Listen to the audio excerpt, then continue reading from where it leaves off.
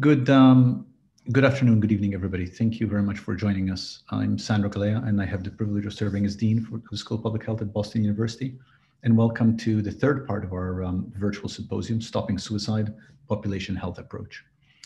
Before I start, a few notes. First of all, I would like to thank the people who have been the intellectual architects of this symposium, the three virtual sessions we've had. Those are Professors Carol Dolan, Jamie Gradis, Sarah Lipson, and Julia Rafeman. They are the ones who got together and conceived of this and put it in place. So thank you. I would like to thank our team, particularly Meredith Brown and Alicia Noel, who are the ones who made it happen. Thank you. This is the final part of a series of panels that we have been hosting to address really this daunting public health challenge of suicide prevention. We've had our first panel, which was a series of experts discussing the causes of suicide. And we had two keynote speakers from the World Health Organization Director of Mental Health and from the Director of National Institutes of Mental Health, talking about state of the science and suicide. And now we're ending really on a panel about thinking of ways to prevent suicide. We see suicide as a critical public health issue, one around which public health has made relatively little progress over the past century, and one which we are increasingly worried about as we enter a time of enormous social and economic stressors. And note to anybody who is participating and who is listening, if you are thinking about suicide, you're worried about a friend or a loved one, or would like emotional support, the Lifeline Network is available 24/7 across the United States, and we will put contact details in the chat box.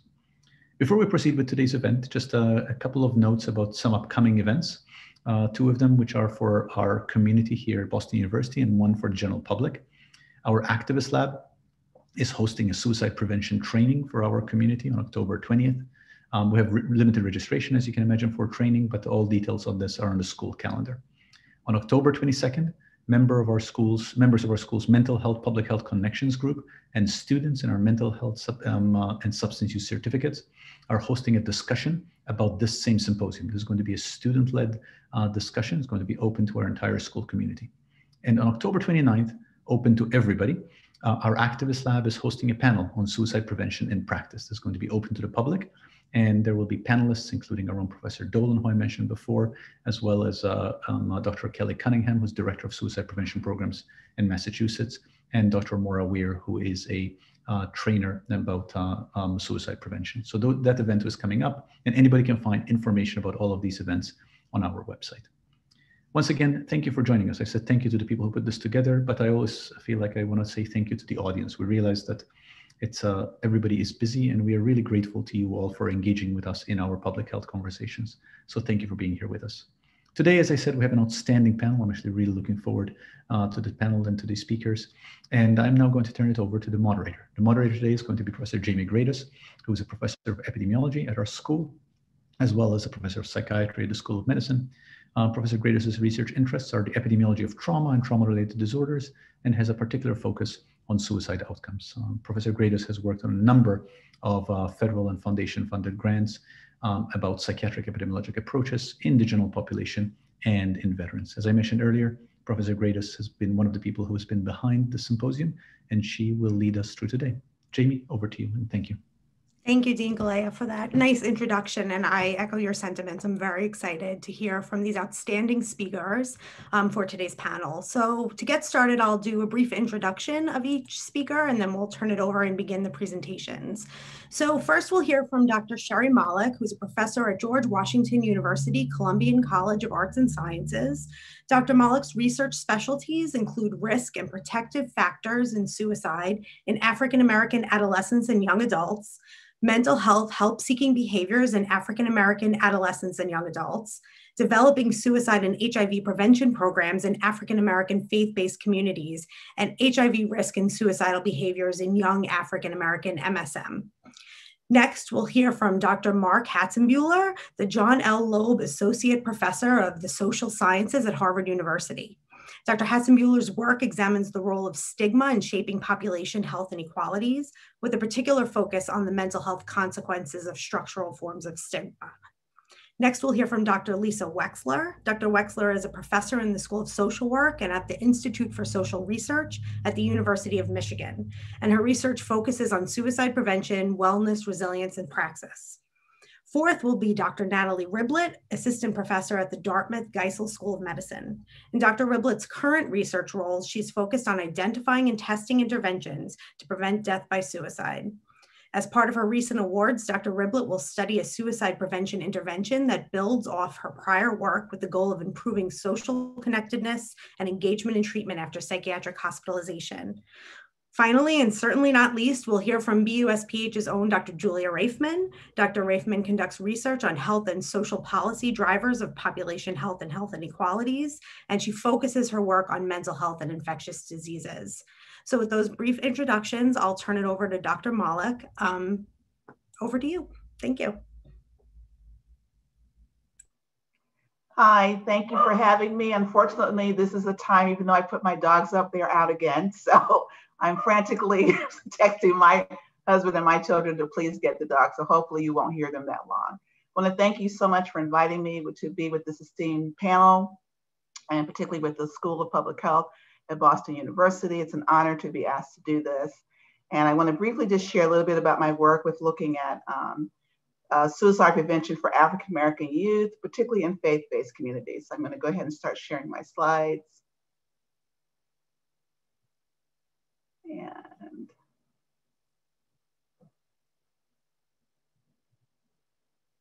okay, if you all can see those, okay, if you can give me a thumbs up, you good? Great, okay. So before I do that, I always like to talk a little bit about my context. And before we got started, I was jokingly with Dr. Wexler, I was going to take these slides out, but she put her context in. So I'm putting mine in too. And I do think that's important. I think if you look at all the panelists, we all have a particular context. And I know that people talk a lot about cultural context with competence, which is not my favorite phrase, but I like to think of it more as contextually competent. And that we all come from a context and we bring multiple identities and multiple contexts with us. And certainly the clients that we're trying to work with or the people who we're trying to work with to prevent suicide also have multiple contexts. And so that shapes the kinds of questions that I ask, and it also shapes the kinds of answers that I can get from the kinds of questions I ask. So if you look at this slide, you'll notice that I'm a dog lover, which I said earlier, and so these are my two dogs. I'm a wife, I'm a mom, I am a grandmother, and my husband and I, I'm bivocational. So my husband and I, in addition to our respective fields of work in psychology and law, we also co-pastor a United Church of Christ, which is a Christian church in a suburb of Washington, D.C. So I've been a psychologist for 35 years, but I've been in ministry for 20 years. And certainly that's not a coincidence that some of my work is in faith-based communities. I am a grandmother of a 3-year-old and a 7.5-year-old. Who are the joys of my life. These are some of my favorite TV shows. I'm from Baltimore originally, so The Wire is one of my favorite shows. These are the cuisines that I like to eat. This is me as my role as a therapist. I love citron tea, I love Thai food. These are my young adult children who are almost 30, 26, and 28. This is a picture of my dad, who I hope I inherited his genes because he's 94 going strong. So I want to be like my dad as I age. And this is my youngest daughter who lived in China for 2 years and lived in Korea for 2 years. She's very interested in East Asian cultures and is applying for a master's degree program right now in that area in global studies. And she's tutoring my granddaughter. And then this is me and a picture of me preaching. And so all of this shapes who I am, it shapes how I see the world, it shapes the kinds of topics I'm interested in, shapes the kind of research questions I ask, and that all shapes the realm under which those answers can occur. So just a little background, suicide is the second leading cause of death for youth ages 10 through 19. We know that unfortunately the suicide rates rose precipitously for African-American adolescents, particularly amongst African-American males. And that unfortunately, all of this is unfortunate, but the suicide rates for Black children ages 5 through 12 has approximately doubled for that of white children in a similar age group. We also know that there's issues around intersectionality with sexual minority youth. So the suicide rates for attempts and ideation are higher in youth in the LGBT community in general when compared to their heterosexual peers. And we also know that that might be even more elevated in students who are from communities of color when you look at college students. So really, I'm sure that in the previous conferences or symposia that people talked about risk and protective factors. I don't want to spend a whole lot of time on that. I do just want to provide some context again. So we know there are many risk factors associated with suicide in youth, including history of suicide and depression or other mental health challenges. Certainly in the school to prison pipeline, we talked in other presentations about the fact that students from from communities of color are more likely to have disciplinary actions in schools, which then lead, unfortunately, to referrals to juvenile justice systems, which is a direct pipeline to the prisons for young people. Exposure to suicide behavior of others, access to lethal means, residential mobility. I often like to say that if we put a mental health clinic on every corner, if we don't provide people with stable housing, financial security, and food security, that's really not going to work. And so we really need to get people's basic needs met. I've already talked about being a member of a sexual minority group, certainly stigma and so exposure to racial trauma and racial discrimination are all risk factors. Protective factors can be grouped into 5 categories, including family support, religious and spiritual engagement, community and social support, personal factors like positive self-esteem. And again, I'm going to say over and over again, stable family housing, income, and employment. People have a living, earnable wage. If people can have stable housing and people can have job security, that goes a long way to minimizing a lot of stress that families experience. In terms of protective factors, there's 2 things about that are particularly important. One, that people feel socially connected, and I'm sure, I don't know if we're going to talk about the impact of COVID-19, but one of the concerns that I have is that COVID-19 is kind of like a perfect storm. And so you have a combination of a reduction in risk, an increase in risk factors and a reduction in protective factors going on at the same time. And so we know that social connectedness is really important at both the individual level with feeling connected with peers and our family members, but also at the community level with being embedded in a larger community. And that can be school, can be with neighborhood clubs and advocacy groups, which are really important. It's also important that there's a concept called mattering, which is not just that people tolerate you or accept you, but that people celebrate who you are and that you feel like you make a difference in the lives of other people, that when you're absent, people notice that, people care about what you think, people celebrate when you're successful, and they're sad with you and join with you in mourning when things don't go your way, and that you feel that people can rely and depend on you. So what can we do to minimize or prevent suicide in ways that we don't help kids just survive but thrive?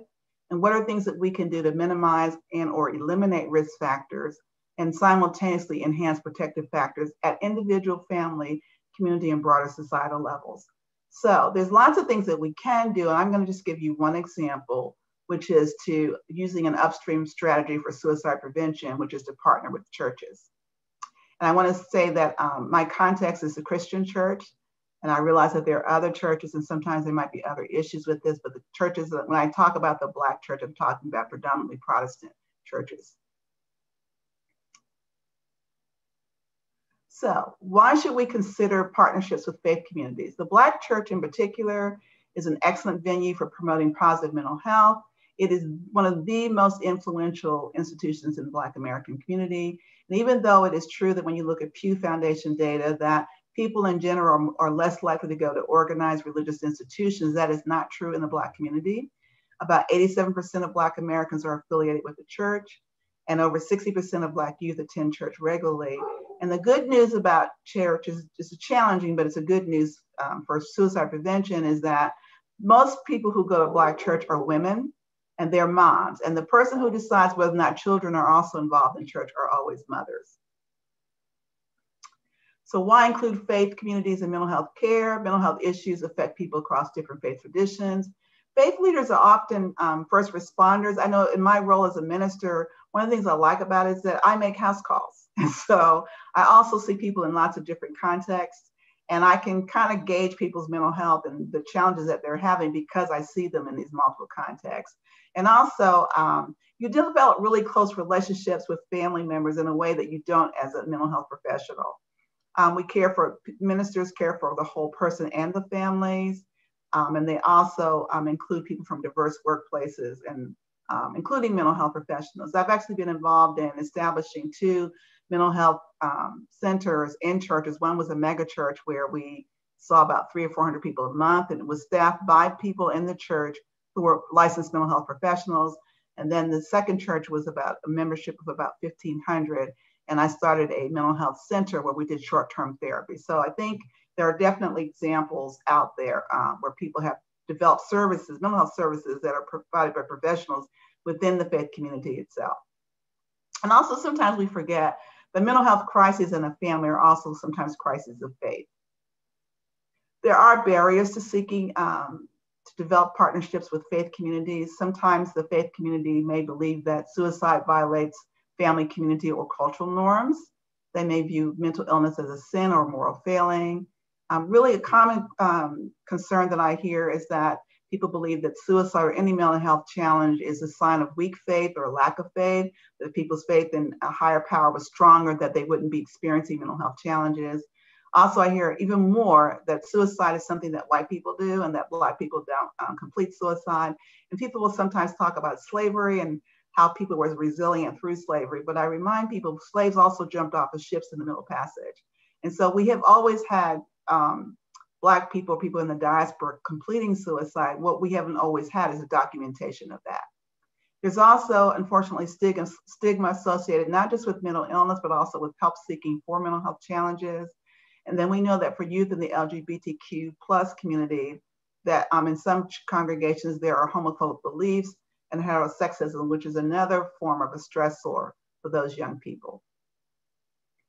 But the good news is that things are changing and people are particularly challenging traditional views of mental illness. There's less religious stigma associated with suicide.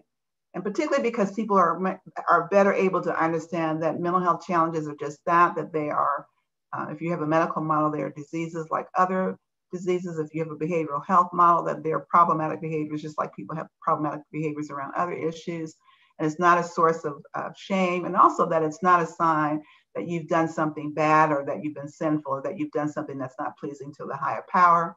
We also see that more and more clergy, particularly clergy who are educated in seminaries, are seeing that they have a role in mental health prevention where they're not the only provider for mental health challenges, but they are part of a team. And they're one of the many people who can help people towards wholeness and having well-being, mental well-being. Oops, sorry about that. So we also have strong sense of community in faith communities. And I really see this with COVID-19. I think in my own church, even though we're not able to meet in person, we're actually meeting more frequently now because we're able to do it virtually. And so we have our services on Zoom. We have, I teach a stress management class on Tuesday evenings where we use mindfulness techniques. We have Bible study on Thursdays. We also, in fact, we have Bible study the night after this presentation. And we also have a book club every other week. And so there are lots of different ways that you can try to connect and develop that sense of connection and also of mattering. And you can matter in a church community in ways that you can't sometimes in the broader society. There are educational opportunities. So these are just pictures of workshops that we've had in my church. We are very big on environmental justice. And so we've had people from outside of the church family itself come in and talk to us about composting and recycling. We've had lots of educational workshops for children and adults around mental health challenges. I've done Bible study series on what does the Bible say about suicide? What does the Bible say about mental illness? I've done sermons about that as well. We also, what I really love about faith communities is that they are narratives of hope. And so regardless of what you're going through, there are ways that the faith can affirm your culture and your faith beliefs through stories that are built on how people have overcome adversity and find meaningful meaning in their hardships of life. This is pictures of my church during Juneteenth. We were not able to come together to celebrate that in person the way we normally do. So we had an outdoor rally where we socially distanced. I love this picture. This is our youngest member who's just turning 1 year old, and he's on his dad's shoulder, and he and his dad both have on Black Lives Matter t-shirts. This is me with my oldest granddaughter at the rally. This is our banner. So this is right outside our church. This is our church over here in the corner. This is my youngest daughter with the rainbow flag, reminding us that not that Black Lives Matter, but all Black Lives Matter, including members of the LGBTQ community. And so our church is what's called an open and affirming church, which is a gay affirming and inclusive church. There's also each year there's the Faith, Hope, Life campaign, which comes out of the National Action Alliance for Suicide Prevention. And so there's a weekend every May, the third weekend in May, where we talk about faith, hope, and light. There are tools that you can use to promote suicide prevention and help-seeking behaviors. And we also participate in that every year. And so in conclusion, it does take a village. It takes all of us to work on this. And so hopefully people will consider one upstream approach is to think of suicide prevention by partnering with faith communities. Thank you. Thank you so much for that really excellent talk. I have so many things that I want to say and talk to you about, but for the sake of time, I'm going to move along for now to our next speaker, who is Dr. Hatzenbuehler. Dr. Hatzenbuehler, feel free to take it away. Great. Well, thank you very much to the organizers for the invitation to be part of this important symposium. I'm going to be talking about some research on the relationship between stigma and suicide risk in LGBT populations. So recent data from the Gallup Daily Tracking Poll indicates that about 4.5% of the US population currently identifies as a lesbian, gay, bisexual, or transgender LGBT. And that translates into about 15 million people here in the US, which is a little more than the population of Ohio. There's also some recent data from this same Gallup Daily Tracking Poll indicating that the size of the LGBT population may be growing as people feel more comfortable identifying. So for example, close to 8% or a little over 8% of millennials currently identify as LGBT. The Surgeon General and the National Institute of Health have classified LGBT people as a high-risk population for suicide. And that conclusion is based on meta-analytic evidence on the magnitude of LGBT disparities in suicidality. So these are data from a meta-analysis of 30 studies that examine the prevalence of lifetime suicidality among LGBT and heterosexual populations. And this meta-analysis showed that data from in population-based studies, about 4% of heterosexuals had attempted suicide in their lifetime compared to 11% of LGBT-identified individuals.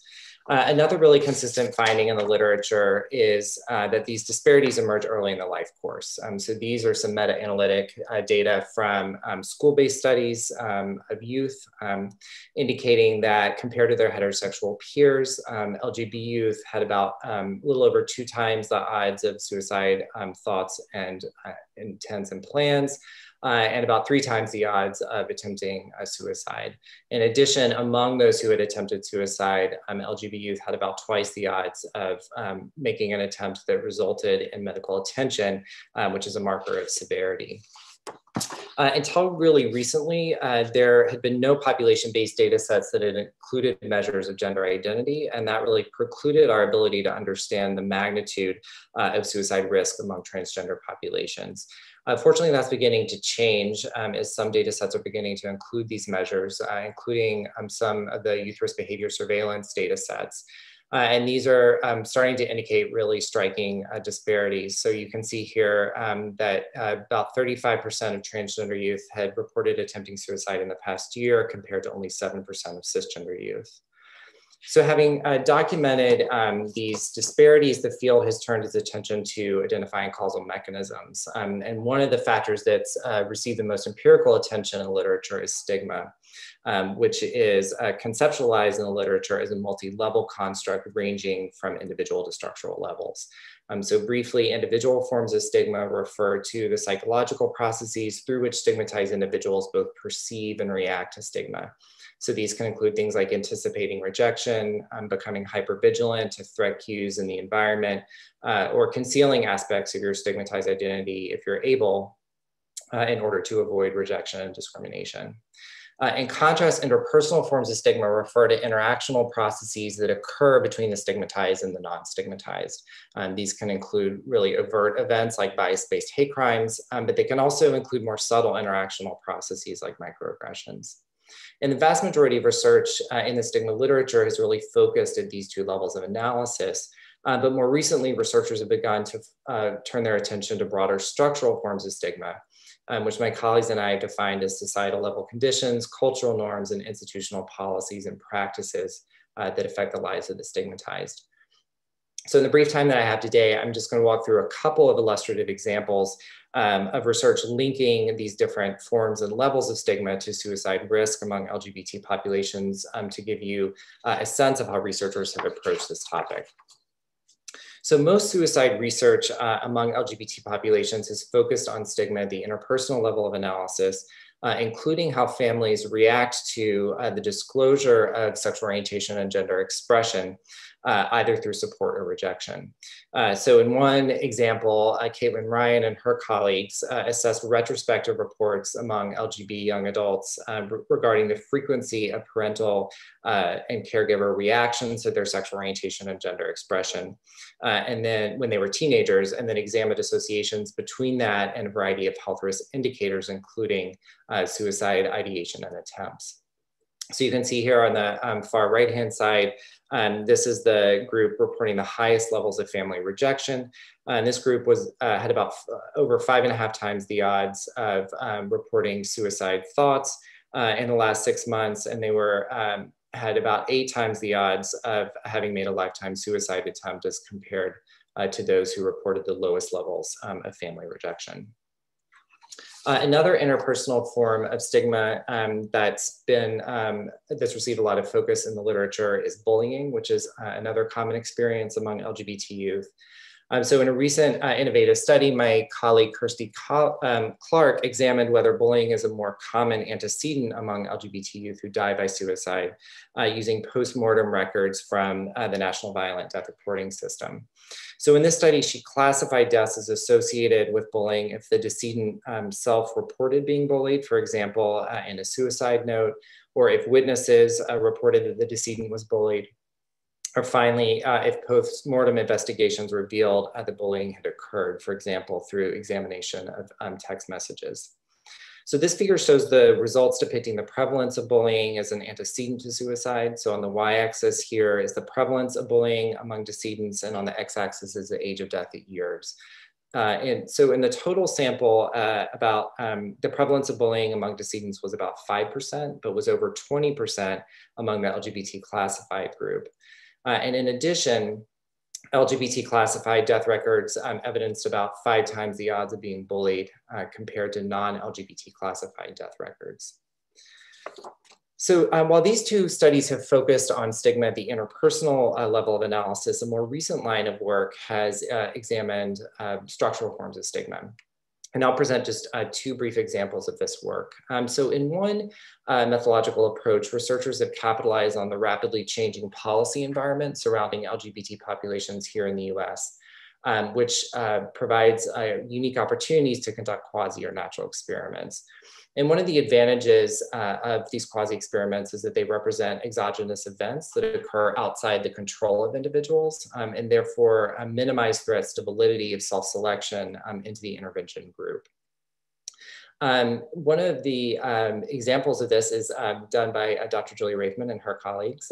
She's a panelist today, where they use this quasi-experimental approach to examine associations between state same-sex marriage policies and adolescent suicide attempts. So in this study, they used difference of difference analyses. This is an econometrics approach that enabled them to compare changes in suicide attempts among public high school students before and after the implementation of state policies in 32 states that had permitted same-sex marriage, and compared those to the 15 states that did not have these policies. And their outcome data on suicide attempts and data on sexual orientation come from the Youth Risk Behavior Surveillance System data sets, which are population-based studies of school-based youth. So this figure shows trends in suicide attempts in the years before the implementation of same-sex marriage policies, stratified by states that ultimately went on to pass these laws versus states that didn't. And this analysis indicated that there were no pre-existing differences in trends in suicide attempts between states that ultimately passed these same-sex marriage policies versus control states.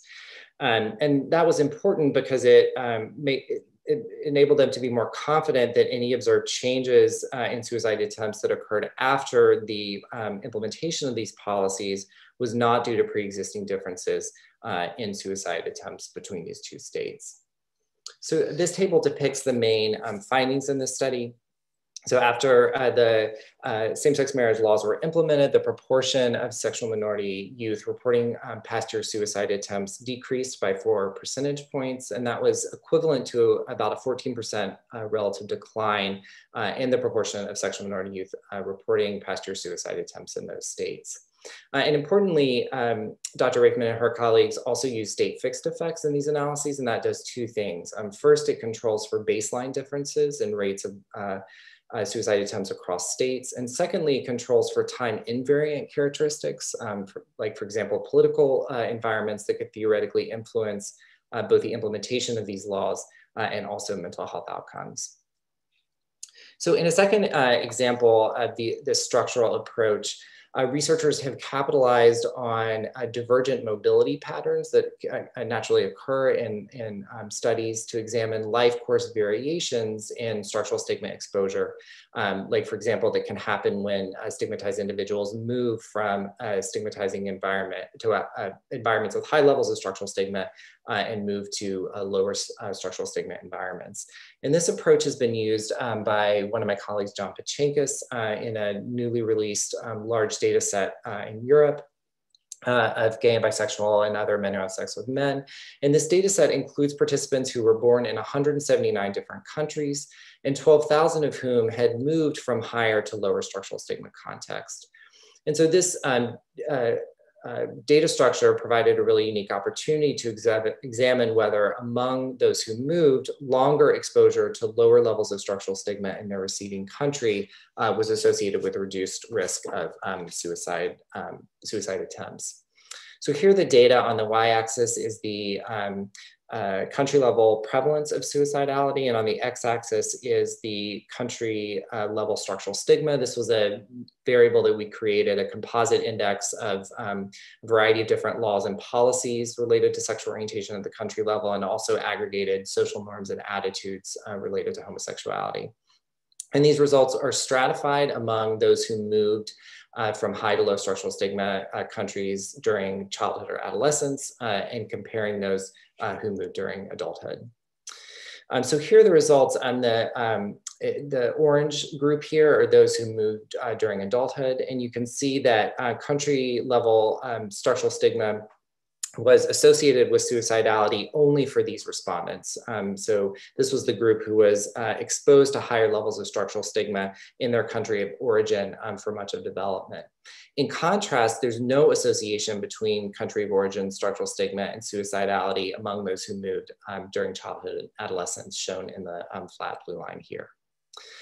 So let me end with some brief remarks about the intervention implications given some of this research.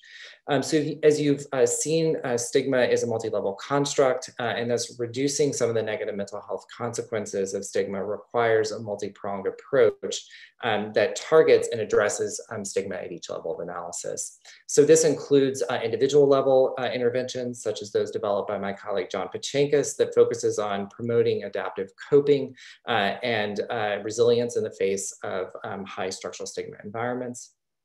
This also includes family level interventions that help diverse families support their LGBT children, such as some of the work that Caitlin Ryan and her group does on the Family Acceptance Project.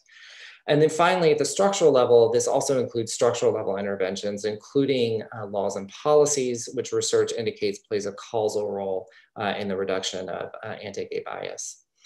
So I'll end there and look forward to your questions in our conversation during the Q&A. Thanks. Thank you so much for another really excellent talk. A lot of things to think about. I'm excited to speak about them later. So now we'll move on to Dr. Wexler. Let me unmute and share my screen. So these are great talks, and I have so many questions and notes, and I will try and link as much as I can. So my name is Lisa Wexler, and I like to start, let's see. I like to start by telling you a little bit about what I'm going to say in the next 10 to 15 minutes, and I'm putting the timer on because I want to be able to hear from everybody here. I'm going to talk a little bit about how I came to this work.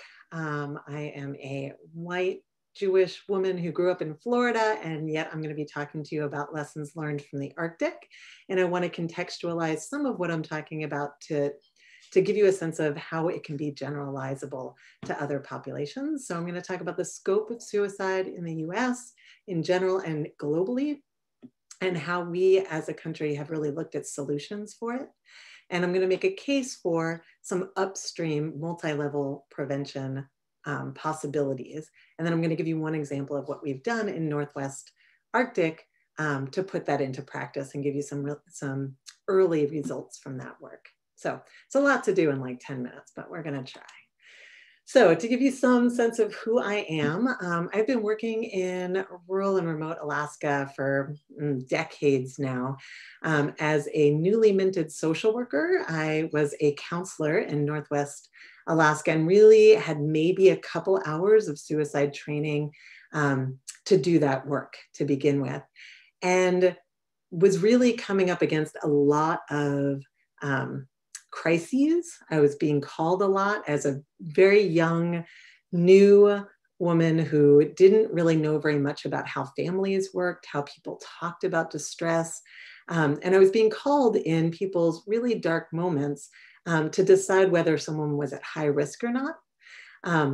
If I thought they might be at high risk for suicide, we would literally call the troopers and bring them into a central location where someone like me could look at them in a really sort of sterile hospital-like environment that was quote unquote safe, where I would try and determine how scary the situation really was. And my options were either at the end of a 24 to 48 hour hold, could decide to send them back home.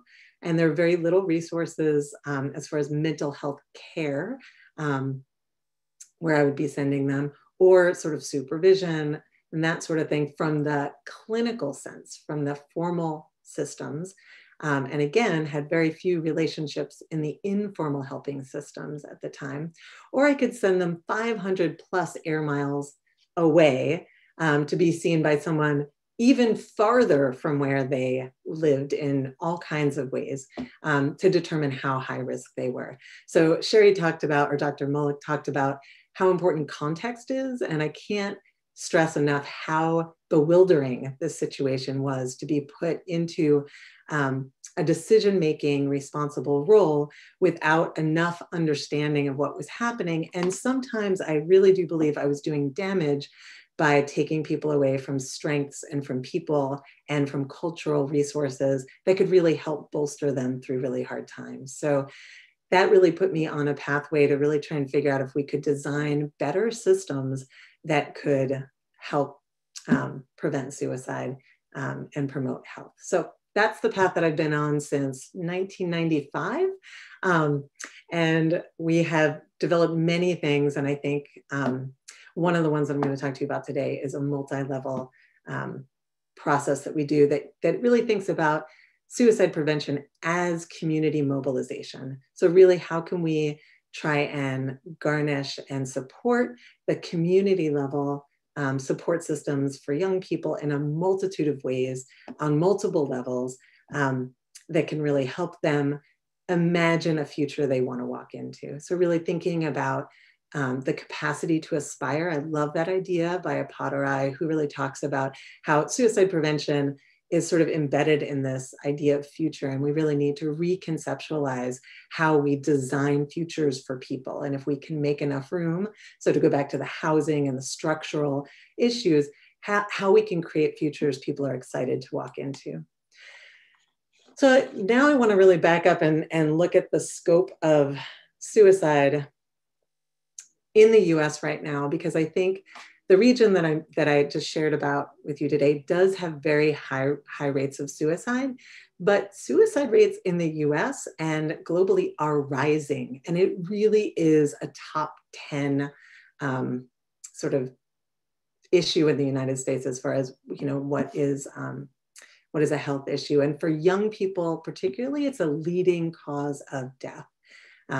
So it's you know, globally, the second leading cause of death for young people. And in some areas, like where I work, it can be the first leading cause of death for young people. within the 15 to 29 age range. We've seen a rise in the last 20 years, and particularly a rise in rural areas where there's less access to mental health care, which I'm going to just underscore in a little bit to talk about why that might be a problem. I also want to point out that firearms are the most common method for suicide fatalities, and we often think about firearms only in homicides instead of suicides, when more people die from suicide by firearm. And then the last thing I really want to highlight is that most people that die by suicide do not have a mental health condition. And I think most people are surprised by that.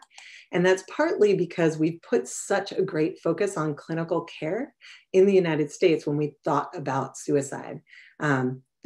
The part one of this series really sort of highlighted both of these points, is that we try and shrink suicide down to a psychological condition that lives inside people's heads. And as we've heard, there are structural issues, there are sort of housing issues, there are employment issues. There's so many things outside of that person's psychological problem that impact their ideas about what's possible for them in the future.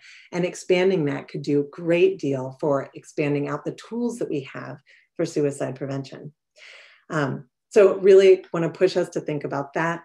I also want to really push us to think about how many resources have been focused on identifying risks and really trying to identify proximal risks. And we've done a poor job of that. We don't have good assessments that look at the near-term risk for suicide. We have really good assessments that look at the lifetime risk of suicide, but in a clinical care situation, that lifetime risk is much less important.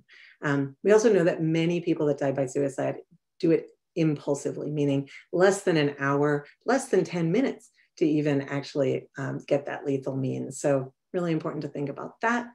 And that our mental health system is not well equipped to handle suicide. We don't give a lot of training. We don't even require a lot of training in our mental health workforce. And that really limits what we can do for suicide prevention if we're putting all of our prevention eggs in that basket, if you will. We really need to expand out and think more creatively about what can be done to prevent suicide. So maybe this is like hopefully hitting the point home here, but instead of really looking for those risk factors and those proximal signals of risk, we're kind of looking for a needle in a haystack.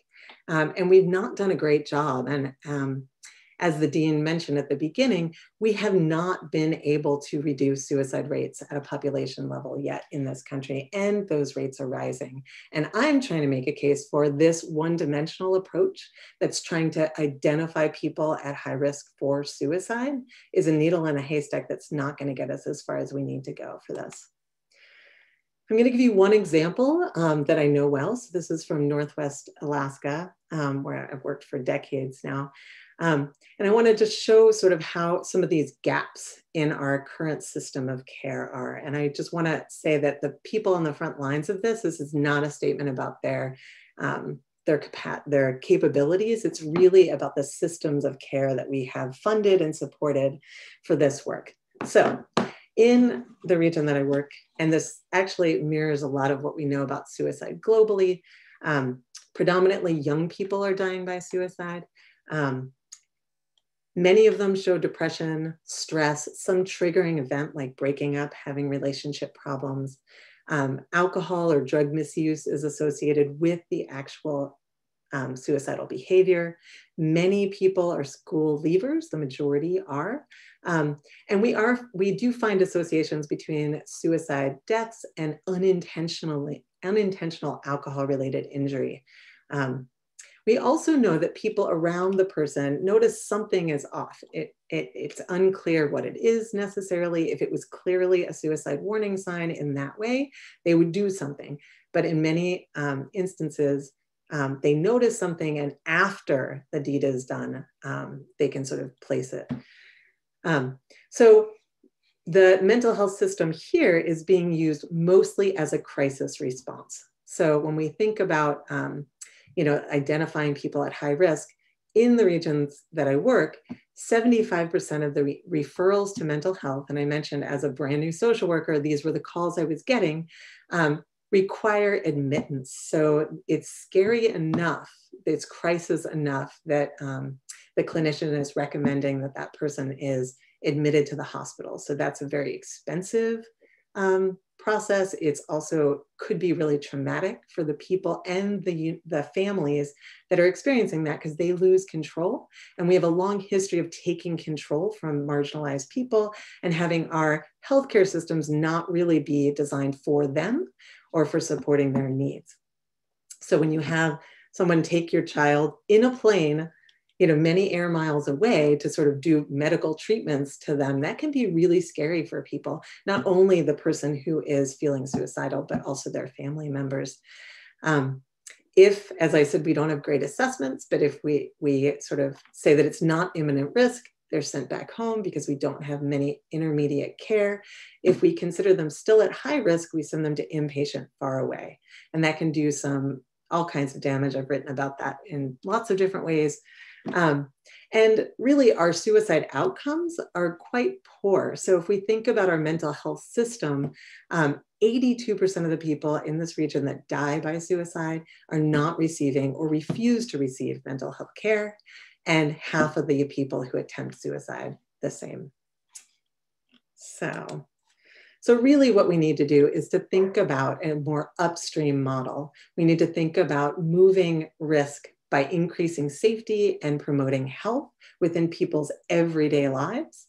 And we need to have many more pathways to care, many more pathways to support, many more pathways to mattering, as Dr. Malik mentioned earlier. And we also need to build on what works. When we think about the kinds of prevention that's funded in this country, we don't necessarily fund the things that work the best most often.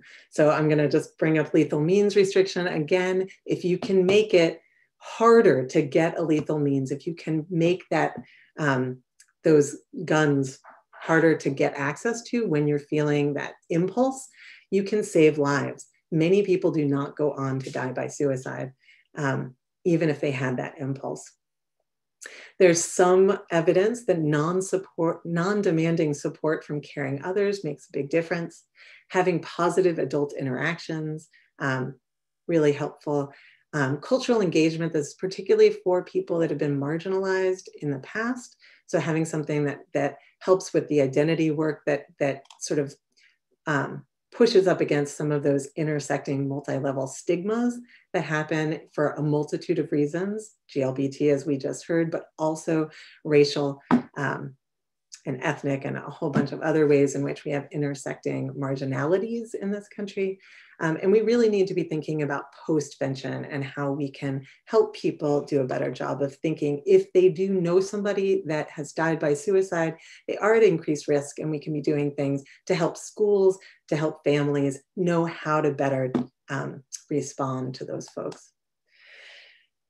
And we need to find ways to bring research to practice. 80% of the evidence-based interventions that have been developed in this country are never used in practice for a number of reasons, partly because many times they're really expensive or they're hard to do, or the fidelity that we consider really important isn't able to be achieved in low-resourced settings or in culturally diverse settings.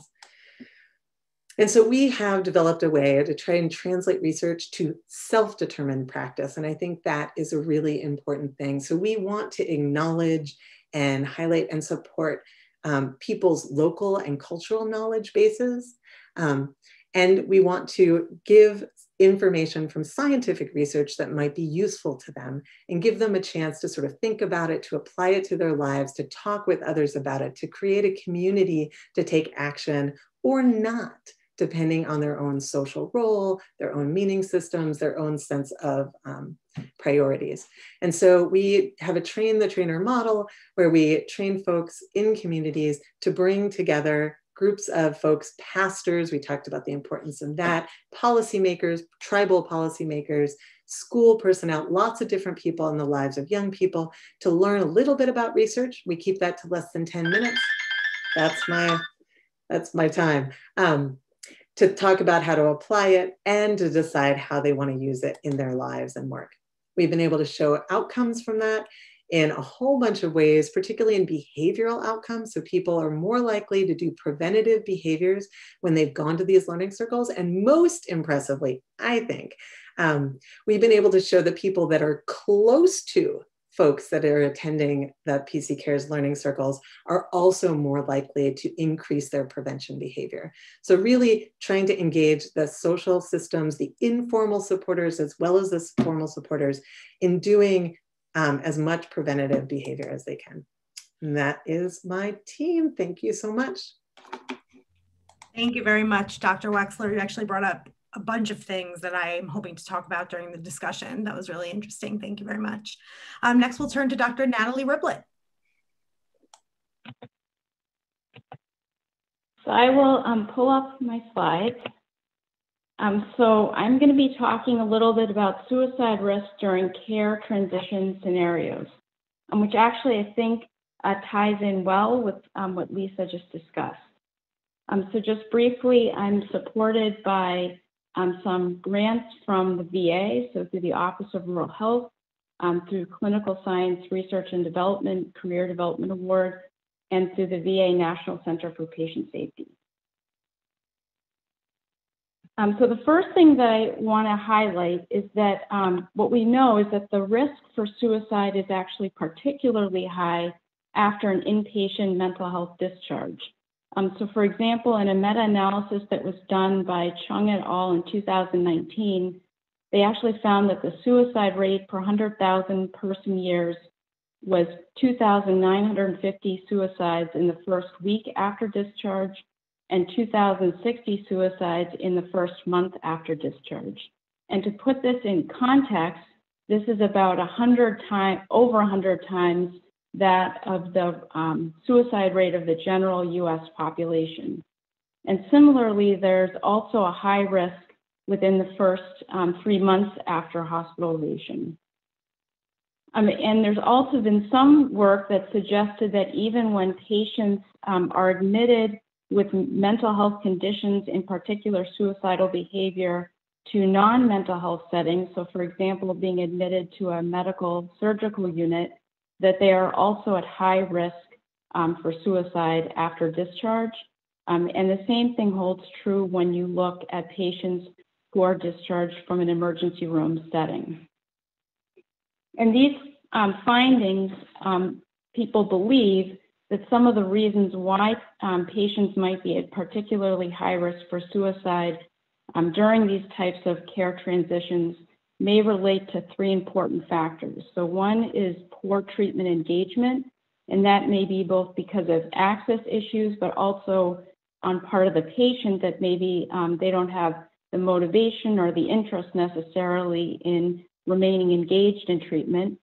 There also may be fragmented care, so that there are problems with handoffs between when the patient leaves the hospital and when they actually are able to connect with their outpatient providers. And then the final item may relate to poor social connectedness, so that patients, for a variety of different reasons, one may also be including stigma, that they may not be able to sort of get adequate support from others in their community to help them. And there have been in the literature a number of different sort of approaches that have been studied to try to address this problem of suicide risk post-discharge.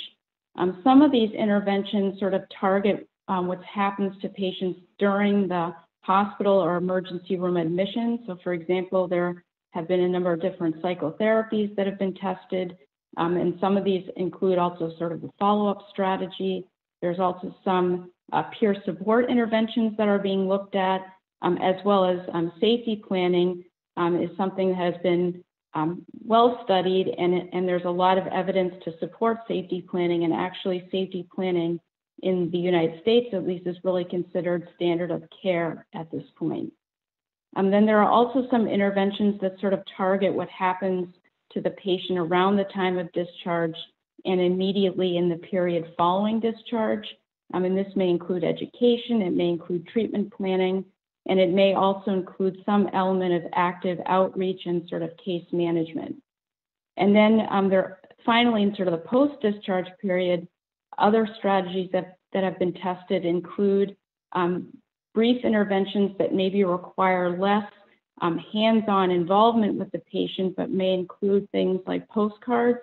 And some of these postcards are now actually developed into text messages so that basically patients get text messages that remind them that someone cares about them, is thinking about them, and is reaching out to them to sort of determine whether or not they need more help and support. And so a couple of years ago, my colleague, Dr. Shiner, and I, we conducted a meta-analysis of randomized controlled trials that studied various suicide prevention strategies. And specifically, we're interested in the impact of these strategies on death by suicide. And we ended up identifying 72 randomized controlled trials that included suicide as one of their outcomes, not necessarily their primary outcome, but as one of their outcomes. And in that meta-analysis, we identified an intervention called the WHO Brief Intervention and Contact Program that prevented death by suicide in patients who were treated in an acute setting after a suicide attempt. And so I'm going to refer to this as the HUBEC. So the HUBEC, basically the goals of the program are to enhance treatment engagement, to help build self-efficacy, and to increase the patient's sense of social support and connectedness after discharge. And it does this basically through educating the patient about suicide risk prior to discharge by including some aspects of motivational interviewing and providing the patient with professional support for 18 months after discharge.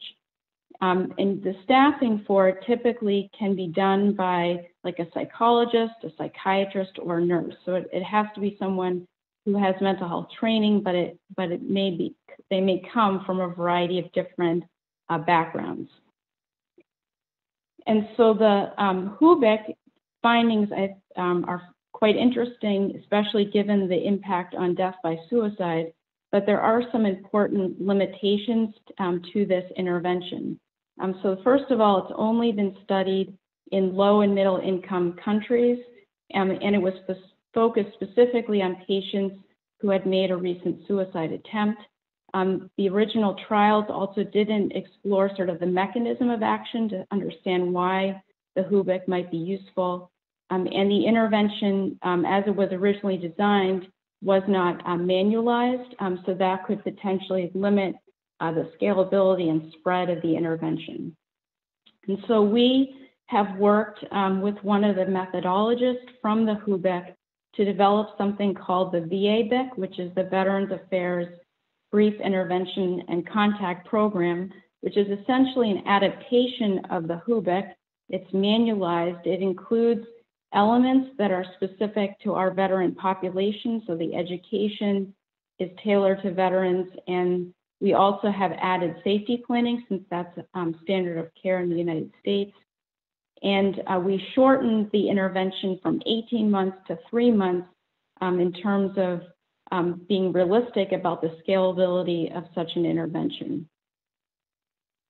And the results of our pilot work have actually suggested that this strategy might meet the unique needs of US veterans, that it may be feasible, and that VA mental health providers, from at least our pilot work, suggest that the VA-BIC seems like it may be both promising, but also actually meet their needs as well. And we've done some pilot work which suggests that the VA-BIC may improve some measures of suicide risk following discharge, with the greatest benefit possibly being in the first month after discharge. And so now we're working on building an enhanced version of the VA-BIC that would be studied in a randomized trial in a veteran population where I work, which is at the White River Junction VA in Vermont. And then we are also looking to see whether this intervention could be used in other high-risk transition scenarios, such as patients who leave an emergency room or patients who are discharged from residential treatment programs. And then the HUBIC methodologist, Dr. Wasserman, who I've worked with, is separately looking at potentially doing an updated version of the HUBIC in a trial that would happen internationally in a number of different countries. And that's it. So I will pass it on to Julia.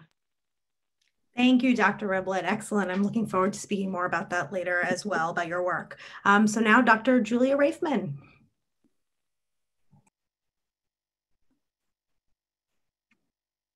Hi, thank you so much for having me, and it is such an honor to present alongside people who I so admire and whose work has really laid the foundation for my own. Today, I'll be discussing policy approaches to suicide prevention, and as our last speaker, I wanted to highlight several of the most important points that the prior speakers in this symposium have made. So Dr. Barnhorst started us off with this chart, and I wanted to return to it now, just highlighting that suicide is a leading cause of premature death in the United States, and that we see that in particular for people aged 10 to 34, suicide is the second leading cause of death, and it leads to people dying who would otherwise live decades longer. Dr. Gordon highlighted that suicide is increasing over time. Here we see that that's true for people overall. The suicide rate has increased for the last 10 years for which we have data, and that's particularly true for young people aged 15 to 34, depicted in green. This is all prior to the COVID-19 context, and I'm very concerned about what's going to happen in the context of the COVID-19 crisis, social isolation, and economic distress that people are experiencing, and I'll return to that later in the presentation. The prior speakers have brought up several strategies that are effective for reducing suicide.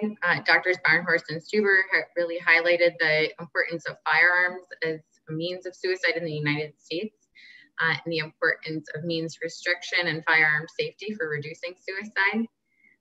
Drs. Moloch, Walker, Hatton, Bueller, and Lipson all highlighted how marginalization, particularly through structural racism and structural stigma, drives suicidality.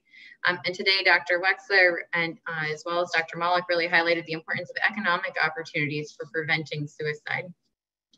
I'm going to focus on policies as an approach to delivering suicide interventions at scale that reach millions of people at a time. I also distinguished here that we can focus on policies that prevent suicide, which means restriction does very effectively. We can also distinguish between those and policies that prevent both suicide and mental distress, which is worth preventing in itself. So first on preventing suicide, to speak to the universality of means restriction and how effective it is for preventing suicide, I actually thought I would start us out in Sri Lanka before returning to the United States. So in Sri Lanka, this figure depicts the suicide rate over time and by means.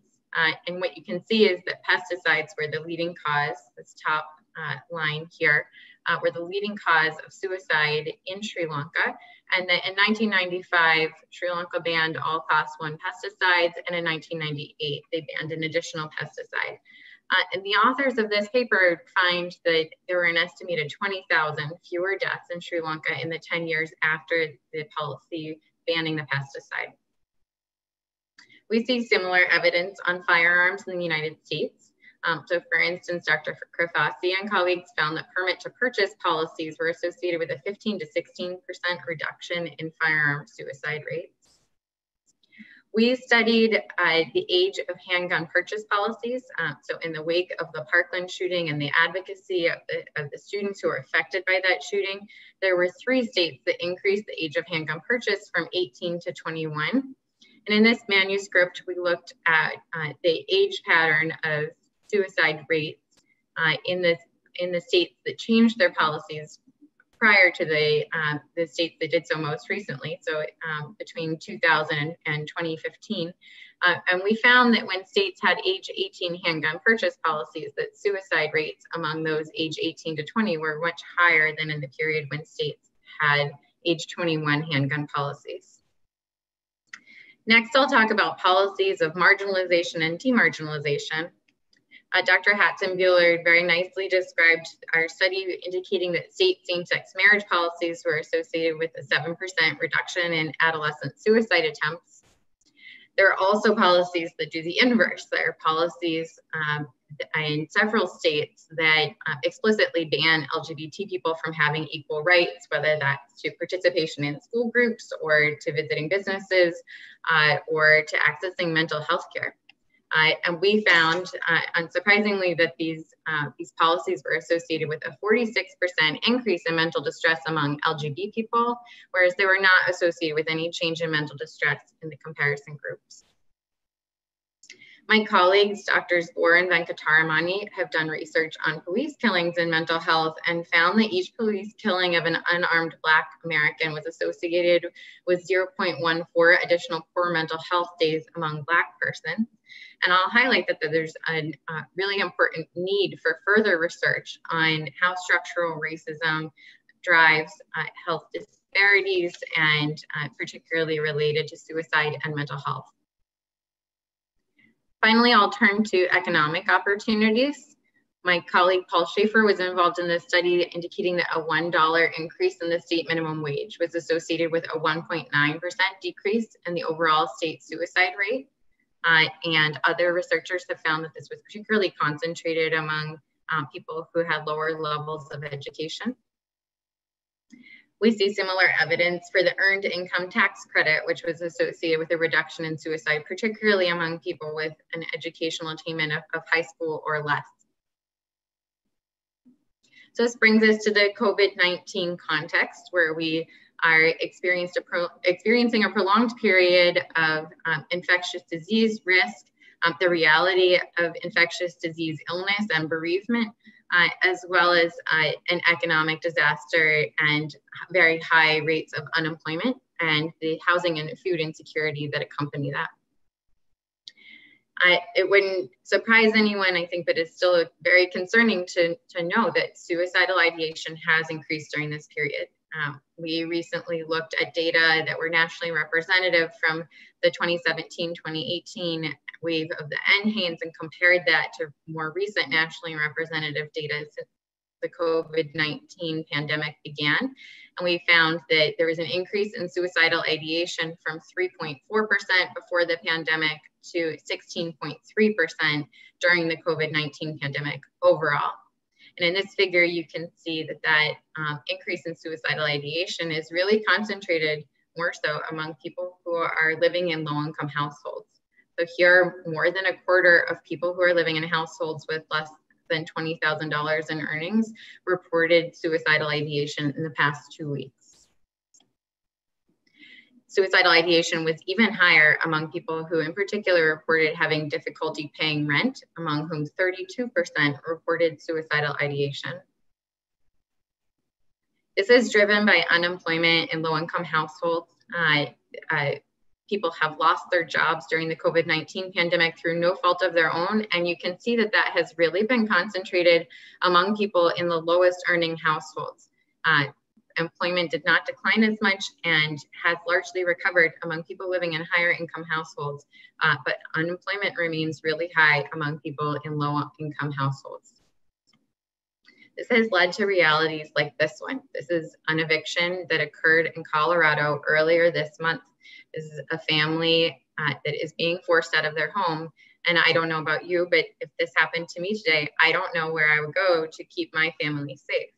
And unfortunately, this is a situation that is facing 32% of Americans based on the most recent Census Pulse survey data collected also earlier this month.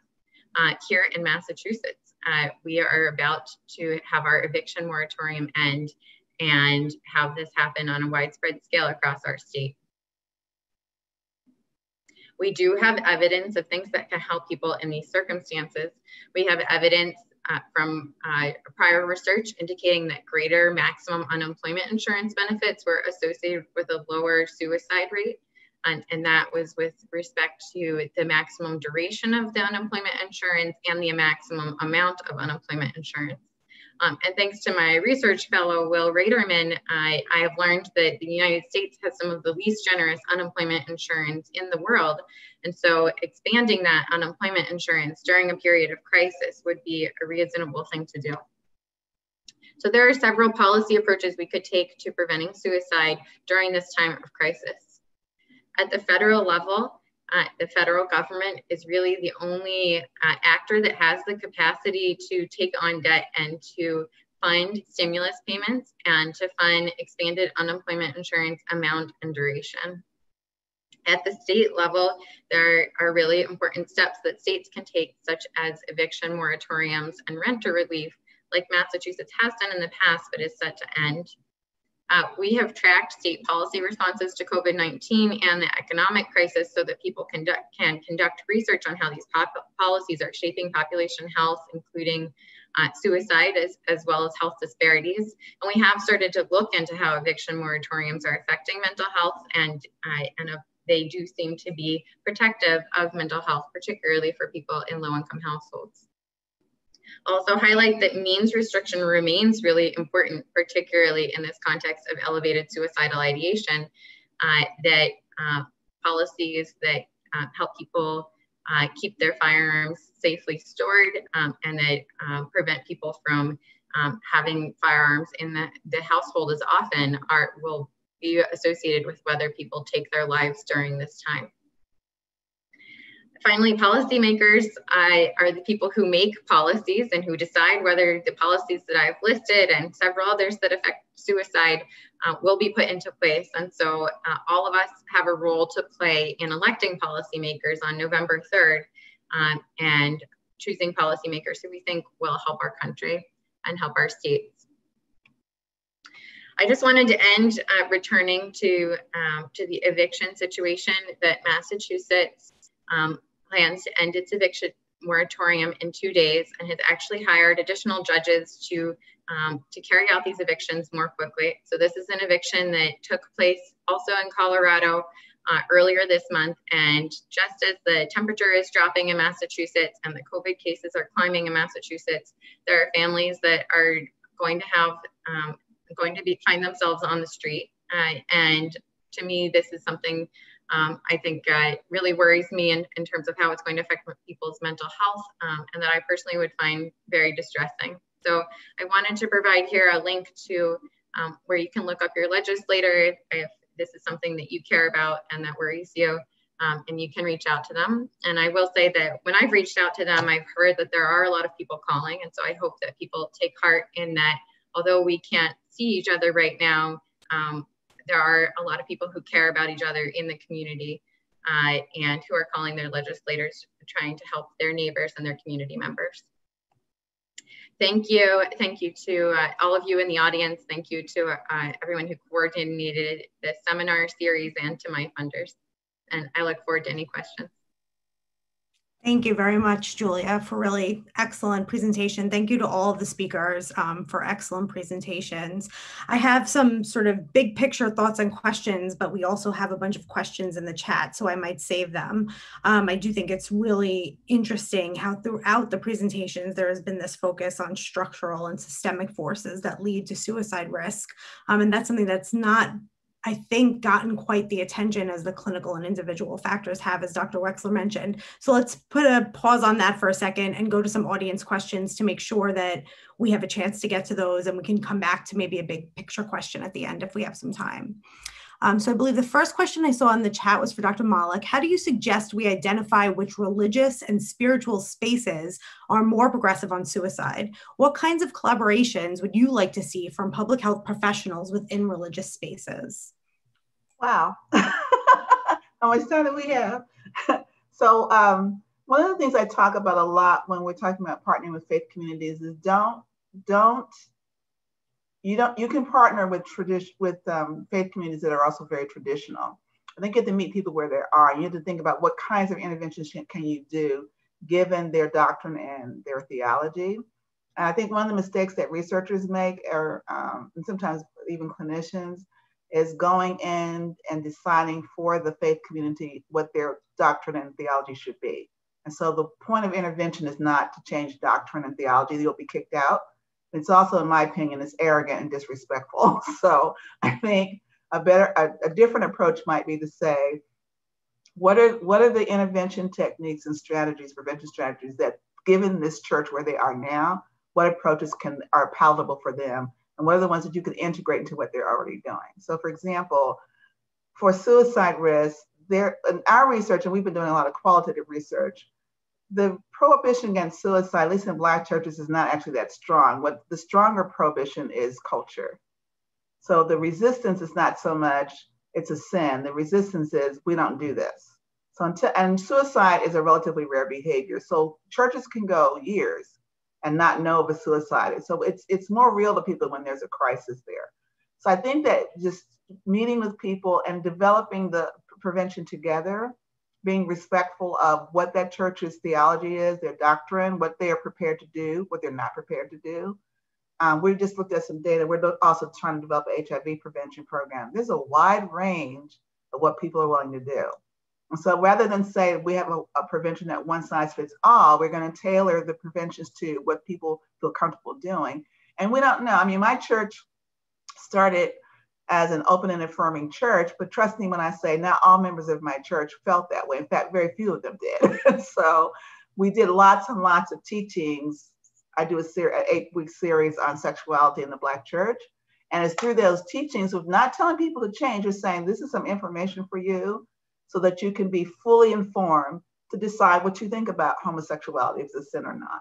And you'd be amazed people have changed, not because we force them to change, but we respect their position and respect that they're entitled to their position, but to say there's other ways of looking at this as well. And I've done the same thing with suicide. So I think that's important. I think partnering with public health officials is really important. I think you'd be shocked that a lot of churches are hungry for this information and for partnerships. I think more and more churches are realizing they can't be one-stop all shoppers for their congregation members, that they don't have the time and the resources to do it. And I think if people enter it into a true partnership, which doesn't mean developing the prevention and then bringing it to them, but letting them help you develop the prevention from the beginning, I think goes a long way. Thank you. That's great. Thank you. I might direct this next question to Dr. Hatzenbuehler. This person is curious about preteen risk and treatment. So even in Massachusetts, it's challenging to get a psych bed inpatient hospitalization for a suicidal child. Can we talk about best cases, policies, treatment centers in the US and where Massachusetts stands on policy and intervention? If time permits, you could also speak about the best parent-family resource wraparound service models in the US.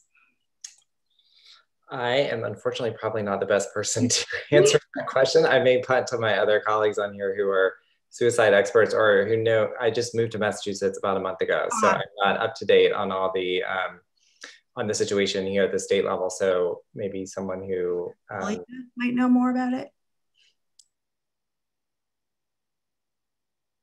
Julia Raifman might know more about it, but you're on mute. Unfortunately, I don't know much about it either. Let's see. I don't know who on here would know.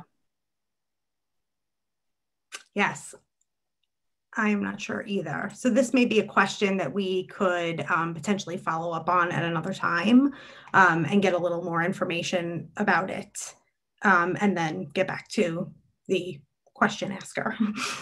So why don't I turn then to Dr. Wexler. As you said, lethal means restriction is very important for suicide prevention, especially firearms. However, in some indigenous communities, restricting access to firearms is limited due to cultural practices, firearm not being considered a weapon, but a tool to practice land-based activities.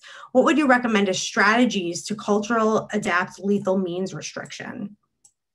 I love that question. In fact, we were just talking about that. Because we just, NIMH just funded a new project that we have that's really trying to build on the family strengths in Indigenous communities. And the way that we're going about it, because it's absolutely true. So firearms are sort of connected to a lot of values and priorities for pretty much everyone.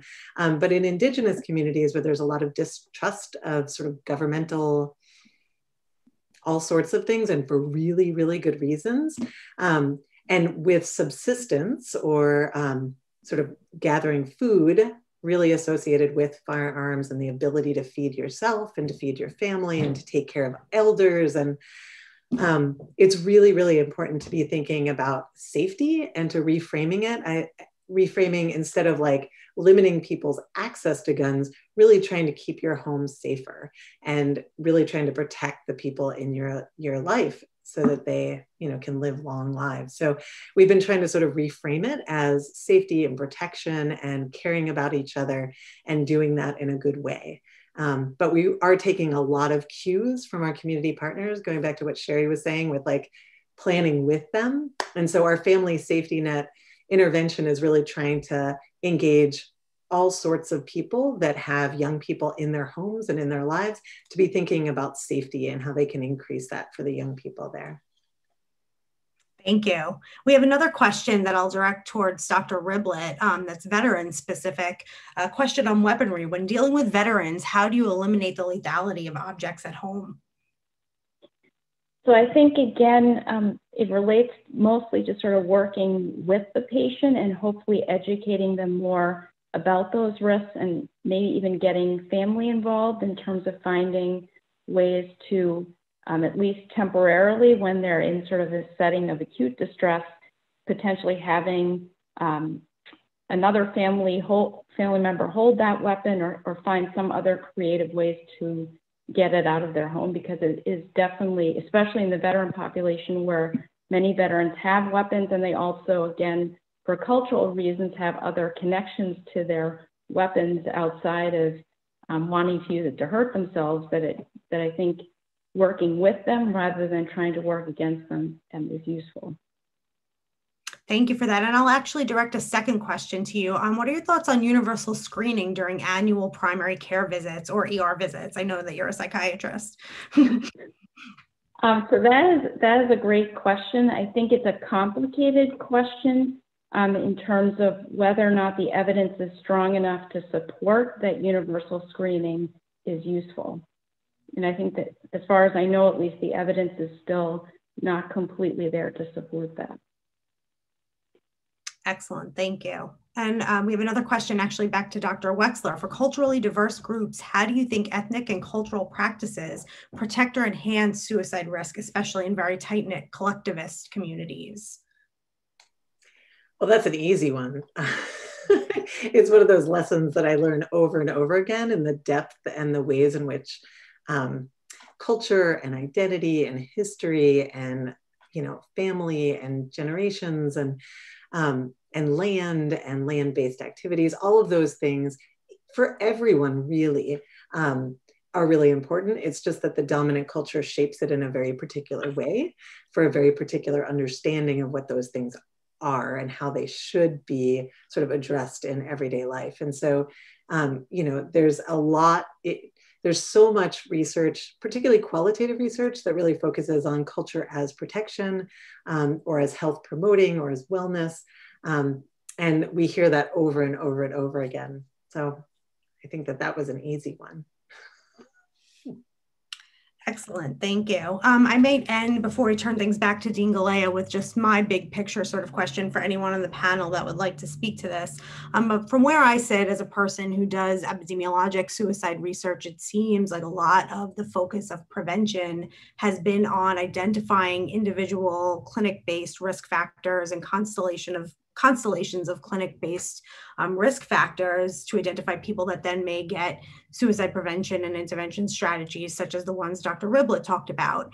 And I've been really compelled during this session by the focus on structural forces and systemic forces that actually are likely to increase people's suicide risk. But these are things that are, of course, challenging to measure and identify in the types of data sources that we have been typically using for this other suicide prevention work, looking at constellations of risk factors. So I would ask all of you, what are your brilliant thoughts about how we move this forward, how we move from the place where we are, which is largely about identifying these individual clinic-based risk factors, to something that incorporates the systemic risk factors and the structural risk factors that really probably are, I would say actually, not probably, are definitely just as critically important. I don't know who wants to jump in and take that first. It's a big question.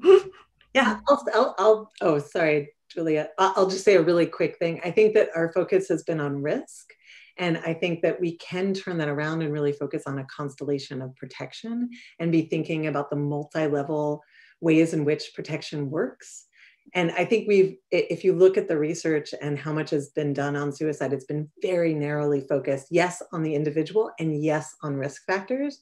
And so we do need to broaden that and absolutely include risk on multiple levels, as well as protection. We're missing half of the boat. And I think it's really, really important. And when we assume that a one size fits all, or that certain communities are just marginalized or just at risk, instead of having a lot of strengths that they bring to it, it's really limiting what we can see. And so again, to look at context. Absolutely. Julia, what were you going to add? I guess a couple of points. I think Dr. Hatzenbuehler and his work have really inspired my work on this. I'll be excited to hear what he says as well. And I'll say that the COVID-19 pandemic prompted us to try to scale up a lot of the work we've done previously, which is looking at the dates of policy change and how health outcomes like suicidality have changed before and after those dates of policy change. And so now we've tracked those in that database. And I think creating data sets that have those systematic and policy level variables as well as the individual level variables is important. And then to the extent that we can start to capture mediators, whether people have actually experienced racism, whether they've actually experienced being denied a service because they're an LGBT person, and further factors like that, I think are really helpful. And for instance, one of the variables we're looking at with housing is whether people have been granted a break on rent by their landlord. And we're finding that there are big racial disparities in whether people are getting a break on rent from their landlord, and that is contributing to the structural racism that is driving racial disparities in outcomes during the pandemic. So I think those kinds of variables and getting creative and using this moment to grow as a science is really important. So thank you for that question. Yeah, that's great. Dr. Hatzenbuehler, Dr. Raifman mentioned you, so you can go next. All right, I'll take up the hot potato. Well, I think Dr. Raifman's exactly right about the creation of these new longitudinal data structures that are real time, that are capturing these measures of structural exposures. At the same time, creating new data structures that also capture individual level mechanisms through which these broad structural exposures influence mental health outcomes, including suicide risk, because at the end of the day, these things have to be mediated at the individual level. And for understanding how to develop multi-level interventions, you need to know how to intervene at both the individual and the contextual level. And I guess I'll also say, as a clinical psychologist, I sometimes who does public health work, also I sometimes find it a little amusing about the idea that the reason we don't do the work at the structural level is because it's really hard to measure and hard to change at the structural level. And I'm here to say, at the individual level, it's also really hard to measure individual level phenomenon, especially, for instance, stigma and discrimination. I mean, that this is an active area of contestation around how we measure that at the individual level. And also, as a clinical psychologist who used to have a practice, it's really hard to change individual level behaviors as well. And so, I think that we can't use that as an excuse, because it's hard to do these things at the individual and the structural level as well. So hopefully that will encourage us to keep working at the structural level too. Absolutely. I could add just 1 minute. I think the other thing that we need to remember, and Dr. Wexler hinted at that, is that there are lots of things that communities do really well. And we tend to pathologize everything and focus on sort of the squeaky wheel, the bad stuff. But as important it is to save lives, there's lots of lives being saved every day. And so I think part of what we have to do also is have some cultural humility and recognize that people often know how to save themselves and they don't need us to be superheroes to do it. And to ask them what they're doing that works well, and to be humble enough to listen and learn that all that is knowable is not what we know, that these communities know a lot of things that we don't know. That's an excellent point. Thank you so much. Dr. Riblett, anything to add before we turn to Dean Galea to close us out? All right, thank you all so much. Dean Galea, I'll turn it back to you. Well, thank you, everybody. First of all, thank you to Professors Raifman, Gradis, Wexler, Hatzenbuehler, Moloch, and Riblett. That was an outstanding panel to conclude the symposium. I was making notes while you were talking, and I was thinking of trying to capture together, but I actually think this last 2 minutes of conversation really captured the talks and really captured what I think is the take home for us. When we talk about death by suicide, I think in a public conversation, it implies sort of the most individual of causes of death. But of course, what you've all shown us is that's not the case. That the individual cause of death is actually a cause of death that is rooted in society, rooted in economy, rooted in communities, and fundamentally approaches to prevent suicide, which is what this is about, have to be broader population health approaches. So when we designed this, when the team of Professors Gradis, Lipson, Raifman, and Dolan designed this, really was, can we think about suicide from a public health perspective? And I think it's exactly what this panel did. I think it's exactly what the whole symposium has done. I'm really grateful to you all. Really thank you to you all for teaching us today, and thank you to everybody in the audience for participating in this conversation.